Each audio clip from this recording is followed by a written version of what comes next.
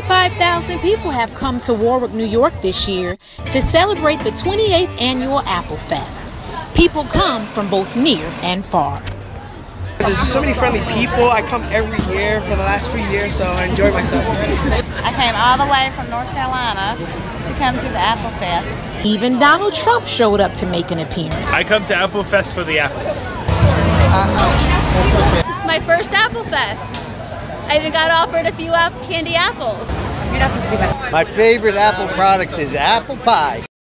And plenty of apple pies are all around. But what's an Apple Fest without an apple pie eating contest? We have a children's category and an adult category. And this year we just had the kids and we had a winner. I had to put my face in there and scoop it up. The kids had a smaller pie. The adults have a full-size pie. There is a small donation for pie eaters. That money goes to the local food pantry, the Warwick Ecumenical Food Pantry.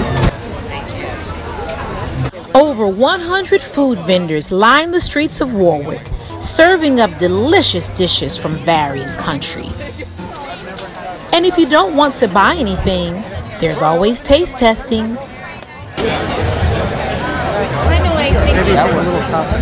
Over 200 craft vendors also participate at Applefest. And there are plenty of activities for kids of all ages. Oh, the kids get to pick any bottles they want, and look at how nice it comes out when they put the different colors in.